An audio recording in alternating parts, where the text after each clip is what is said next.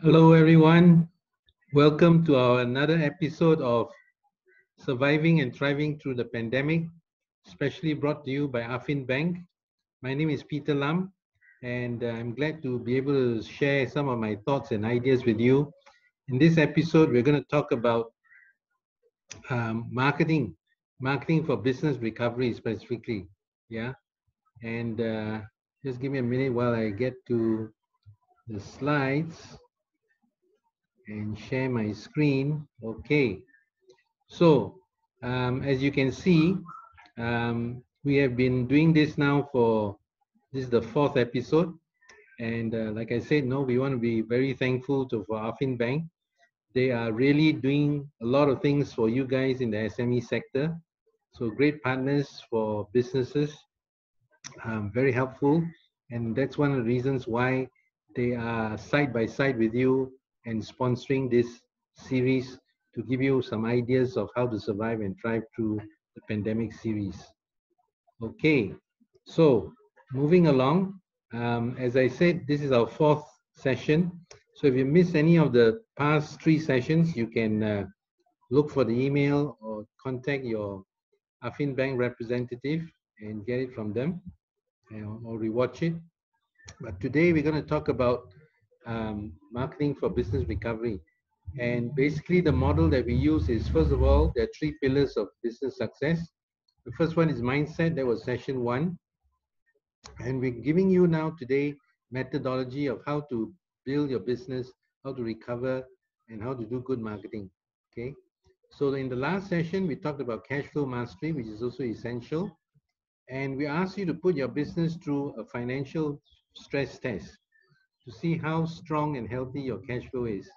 So what happens if your business drops, your sales drops, or your cash flow drops? How long can you survive? Yeah. And the good news for SMEs is in this day and age, you can actually leverage, because it's become a more level playing field with the advancement of technology and with the right mindset, and we can impart the skills and knowledge that you need to level the playing field and take on even the big guys, yeah, to stay ahead and move ahead. So today is about marketing and business recovery. So many businesses, so unless you're in the rubber glove industry or PPE or one of those, high tech businesses like Google or Facebook or Microsoft or Apple, or Amazon, you're going to have faced a lot of sales challenges. No? So how do we get out of that? So basically, instead of just focusing on sales, focus on marketing. And there are 5 common reasons why businesses fail. In addition to cash flow and poor planning, the big one is actually poor and inconsistent marketing. So one of the 5 common reasons why businesses fail is not having good marketing or having inconsistent marketing. So I hope that's not one of you, but if it is, we're going to help you out with some solutions and some ideas. Yeah? So what's the purpose of business? This is a very fundamental question, no? What is the purpose of business? So a lot of people will say make money, yeah, or make more money or become profitable, become successful and so on and so forth. But the real purpose of business is really, as Jack Ma says, looking for the opportunity, the gap in the marketplace. What are people's challenges and problems? So business is actually about getting and keeping customers. So if you can fulfill a customer need, a customer challenge, a customer problem, and you can get and keep customers, then you have a business. And the purpose of business is only getting and keeping customers. Because if you got no customers, you got no business. Simple as that. So getting and keeping customers, and that's what marketing is about. And a lot of people only focus on getting customers, they forget about keeping them. So the real money, and as I describe in my book, Profit Max Your Business, is about keeping customers. So if you've got good customers, you want to keep them loyal, keep them coming back, keep them buying more, satisfy all the other wants and needs. So in marketing, it's important to also know where are we starting from. What is our goal? So what are your goals, Is your goal just to stay afloat for the next 6 months or next 12 months? Or is your goal to recover the 20% or 30% of lost sales? Or is your goal to take your business to another level after 6 months? Yeah. So you need to set your goals. That's very important. That's the starting point. Because goals require strategies and planning. Goals inspire effort and action. They provide you direction and focus and also create possibilities. So when you start to have good goals, then possibilities show up, open up, you know? And goals always lead to growth and results. So I like to liken goals as having a target and then putting up a ladder to achieve that target. The challenge is if you choose the wrong goal, it's like putting your ladder on the wrong wall. No? You climb up the wall and then you realize that the problem you need to fix is the roof on the other side or on the other wall, not this wall that you've climbed up. So that's very important, choosing the right goals. And I don't have time to talk about it, but you got to make sure that your goals are SMART, S-M-A-R-T. I guess you all know that, right? That we specific, that we measurable, achievable, realistic, and with a time frame or time focus. Okay. All right. So generating new revenue, right? So today we're going to talk about generating new revenue because your current revenue model probably is having an impact or rather affected by the COVID crisis, and you're no longer able to get the revenue that you got maybe 6 months ago at the beginning of the year or last year. Okay. So like I said, unless you're in the rubber glove industry, most businesses are impacted, most businesses have been affected, and that's why many companies are scaling down. So do you have a revenue and profit growth formula for your business? Okay. So I'm going to take you through what is this formula. The formula means is actually six areas. No? You can only improve your profits in these 6 areas. Either number one, you get your customers to make larger average purchases. And you know, we can learn from the retail boys how they do this. So for example, if you go into a Padini or what's the Japanese one, Uniqlo, or one of these, or even Marks and Spencer, you'll find very often they have two for the price of one, or three for special, you know, 3 pairs of socks for $12.99, you know, instead of buying one pair at $8.99, that kind of thing. So they get you to buy more. So that's one way to increase your revenue and also increase your profits, getting your customers buy more. The famous one, of course, is McDonald's, no? So you go into McDonald's, you order your burger, then they ask you, sir or ma'am, would you like fries with that? Or would you like an ice cream sundae with that? Or would you like, you know, apple pie with that? So that's how you want to increase your average customer purchase. The second way to get more revenue and more business is to get your customers to buy more frequently. So this is where loyalty cards come in, frequent purchase programs, and so on and so forth. If you're in the B2B sector, for example, how do you get your customers to order more often, come back to you more often? In other words, how do you get them to be loyal customers that stay with you and stick with you? Yeah. And then the third one is extending the customer's average buying lifetime. So like I said, customer loyalty, getting your customers to stick with you. And then only number 4 is getting more customers. Why is it number 4 and not number 1? Because most of my clients come to me and say, Peter, I need to get more customers. Can you help me to get more customers? And I say, yeah, we can, but let's see whether that should be your first priority. And why do I say that? Because very often, if you're not a new startup or new business, you should already have existing customers. So the first place to go is to go to your existing customers, provided they are your A customers or B customers, your top customers, your best customers, go back to them first and get them to buy more from you, get them to buy more often from you, or introduce new products to them, products that you have that they don't know that they didn't buy from you in the past. So getting more customers is good, but it always requires an investment, number one. And number two, getting new customers is normally not an immediate thing, okay? Even though you have e-commerce or whatever, it's not going to be immediate. You probably need at least 1 week. And if you're in the B2B sector, your lead time, your sales cycle might take 4 weeks or 8 weeks, yeah, depending on what product, what industry you're in. So getting more customers takes time and takes investment in some form of advertising or promotion or whatever. Even if you have a so-called free get more customers program like a referral program, normally that will still take time and that will still take some investment, no? So those are low cost strategies that we can work on as well. Number 5 is generate revenue through new products or services. Now, a lot of people forget this, no, and they only stick to what they have. In this day and age, you really need to ramp up your new product development pipeline, no? Either in R&D or in sourcing or whatever you. When I was in Unilever 20 years ago, this was one of our pillars for growth. Yeah. So the chairman always said, at least 10 to 20% of our revenue growth must come from new products. So every year we are launching new products, whether it's packet tea, pot bag tea, or new peanut butter, or new shampoo, or different variants, new skincare products, whatever it is. So we must always be introducing new products. Same thing if we are in services.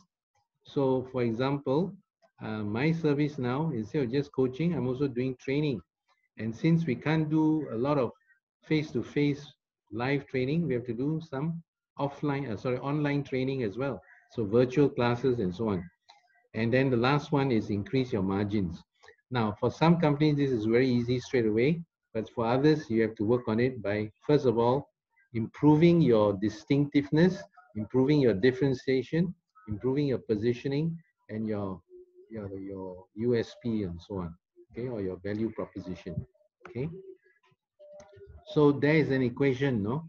So to get more customers, you need to get more leads or more prospects. And to get more leads or more prospects, you also then need to improve your conversion. So the first place is, where are you right now in terms of lead generation, in terms of conversion? Once you know your numbers, then you can work on increasing them. Where are your leads coming from, for example? No? The next part is to get your customers, like I said, to either buy more from you, or to visit you more often, or to buy more often. That will translate to higher revenue. And then your revenue multiplied by your margins will get you more profits. Now, we have a worksheet for you to work this out. And if you'd like a free copy of the worksheet, just send us an email to success@peterlamcoach.com, and one of our team will email it to you, okay? So this will help you, at least you know where is your base, where is your current point, then you can work upwards, all right? Okay, another great thing you want to do in this day and age is to look at ways to collaborate. Okay, this is becoming a buzzword, collaboration. Okay, so for example, or some people call it partnership or strategic alliances, but collaboration is sounds like a very friendly term, correct? Yeah. So learn how to collaborate and collaborate with the right people. The most important thing about collaboration is people with the same mindset, with the right mindset. No?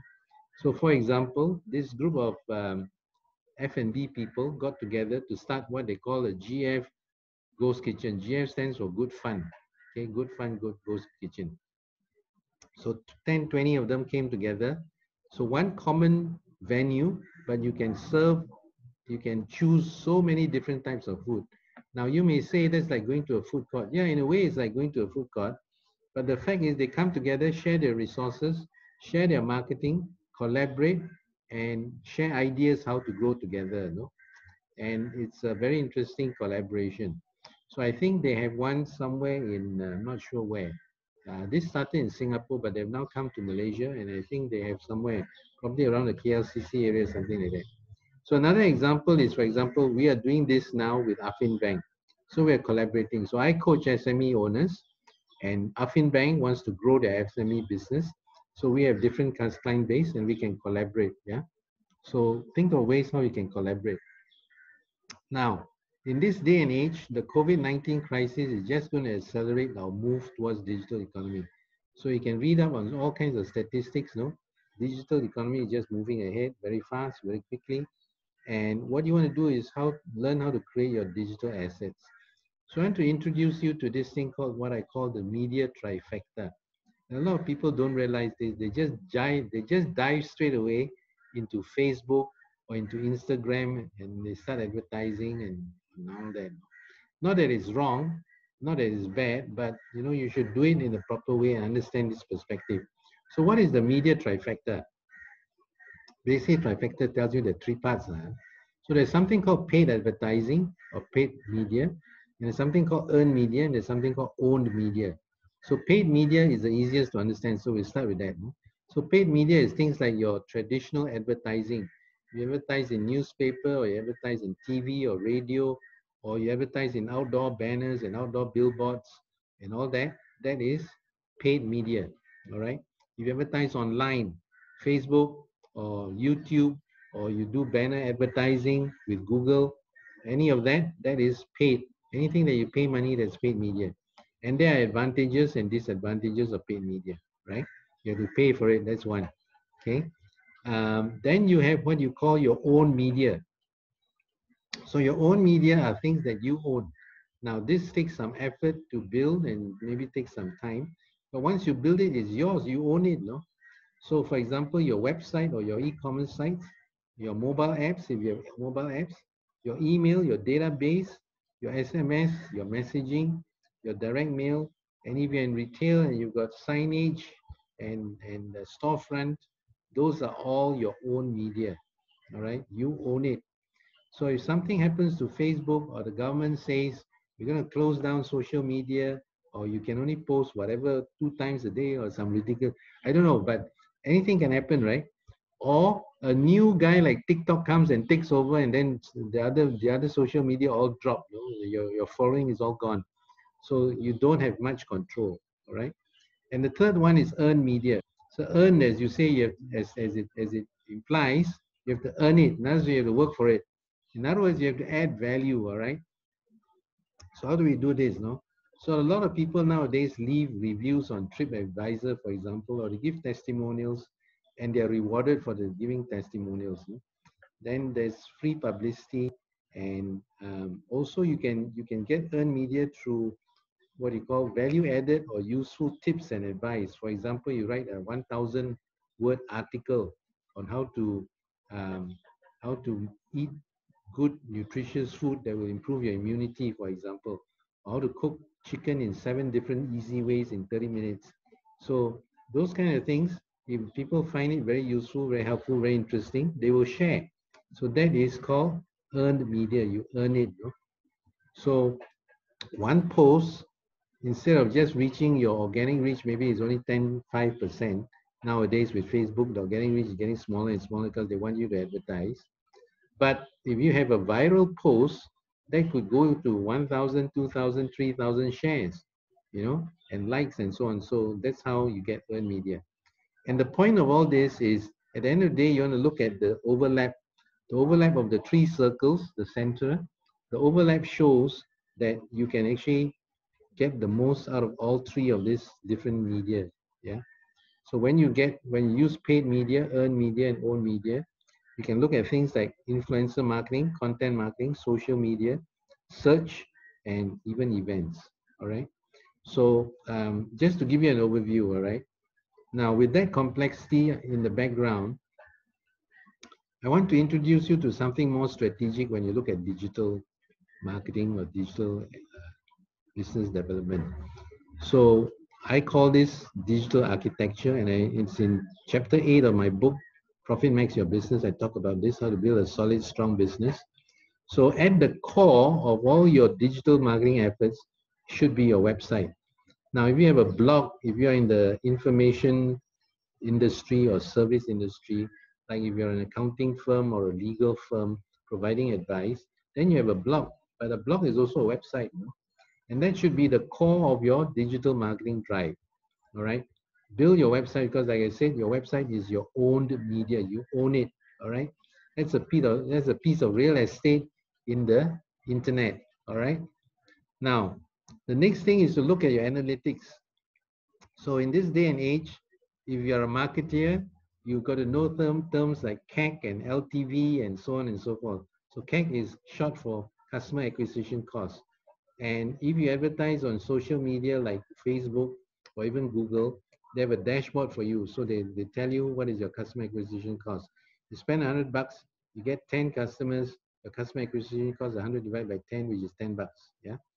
So you got to look at your analytics, but you got to look at analytics because beyond just CAC and LTV. You got to look at your analytics in terms of what media or what is driving traffic to your website. What are the keywords that people are looking at and so on. So you have all kinds of tools to do that. And then your social media should be integrated to your website. So whatever you do on your social media should bring in people back to your website. So you should use your social media to drive traffic to your website. And not only that, you should want to have buttons in your website to make it easy for people to share content with other people on social media. So social media, if you have Facebook, if you have Twitter, if you have YouTube, if you have IG, IGTV, whatever it is, you want to drive it all back to your website. And your website needs to have things like landing pages and so on and so forth. There are squeeze pages and so on. And then that's how you get Google ranking. Now, Google rank, if you're well ranked on Google, that is very strategic because people don't search beyond page one. 93% or 97% of people never go beyond page one when they're searching for something. So let's say you're keying in business coach Malaysia and page one will come out. And then you find Peter Lam is number one on page one. And then maybe you might look beyond Peter Lam, you might look at two or three more. But very few people will go to page two or even page three, So you want to make sure that you're ranked. And when you are ranked well, it shows that you are an authority in your business. That's why Google is putting you on number one or number two or number three, But you want to be in the top three if you can. Top one is the best, of course, because that shows that you are industry leader, you're an authority in your subject area, in your product or your service, and that gives you a lot of credibility. All right. And then the fifth layer you should put on it is email marketing. Now, a lot of people say nobody checks email this day. Well, that's wrong. That's totally wrong. That's totally untrue. If you're in business, email is still has a role, even though people are using a lot of WhatsApp or what have you, or working with Microsoft Teams or Trello or whatever the tool is. Email is still essential. Your challenge is to build up your email database because it's all about numbers. And number two, how good is your headline or subject line in your email so that your email gets open. All right. So the email capture should also be integrated into your website. And that's why I talk about the essential importance of having landing pages. All right. So I hope this gives you some ideas of what you can do and how you can take your digital marketing efforts forward. Now, I know there's a lot, but you just want to focus on one or two. So you should have a 90-day action plan of how to, for example, improve your website or revamp your website or build landing pages, do keyword research, and get yourselves ranked, for example. And simultaneously, in that 90 days, you can also work on landing pages and creating clickbait and lead magnets, giving value to people so that they share their email with you. That's so common nowadays, right? But you got to offer people value, whatever it is. No? So if you're a real estate agent, you want to offer value, like for example, how to get top value when you're selling your property, or how to get good tenants in Mont Kiara. 7 ways to get good tenants in to attract good tenants in Mont Kiara. So these are the things you have to do to win the battle on the digital marketing front. So I hope I've given you some ideas, and this just to quickly show, if you, for example, Google Profit Max your business, you find the whole page is dominated by Profit Max your business. So videos to images to articles to podcasts, everything. So the whole page is basically you find everything about Profit Max your business. Okay. So I hope I've given you some ideas, especially when we were talking about this one, the profit growth equation. So I hope you guys got some ideas here of what you can do, the 6 areas you can do to increase your profits and to get more results and more revenue, new revenue. Okay. So yeah, before I leave, just want to end with this. So there are 4 essential plans to power through the crisis. We have gone through the cash flow recovery plan. We just talked a bit about recovery plan, and today we are focusing more on how to generate new revenue and new growth. You also need to have a new normal business plan because going forward, things are not going to go back to the way they were last year or the beginning of the year. This is the new normal. This is the new trend. Everyone is going digital. Everyone is going to be wearing face masks. Everyone is going to be observing social distance, and this is going to happen for at least the next 1-2 years. Even if the vaccine comes out at the beginning of next year, and that's being very, very optimistic, people will still not change it because the vaccine is not going to be available to everyone or to all the countries until probably another 1 or 2 years, and that's assuming we get a vaccine that is proven, tested, that works. So this is a new normal. So what you want to do is develop a 90-day dynamic business plan. Okay. I just want to leave you with this thought by Edward Deming. Edward Deming is the founder of Quality. He is the guy who helped the Japanese to build what you call the quality control circles. Yeah. And this is what he says. It's not enough to do your best. You must know what to do and then do your best. So you got to scale up and skill up, upskill yourself. And well, I want to introduce you to my book that will really help you. And this book will give you a lot of ideas how to build a strong, solid business, which is really what we want to do. We want to help you so that when you get through, when you come to hit a crisis like this or the next crisis, whatever it is, you want to be able to stay strong, stay solid, and weather through the storm. Okay. So this is exclusively brought to you by Affin Bank. Just want to thank them again and hope you guys have been getting value from our series. And I'll see you again next time. All the best.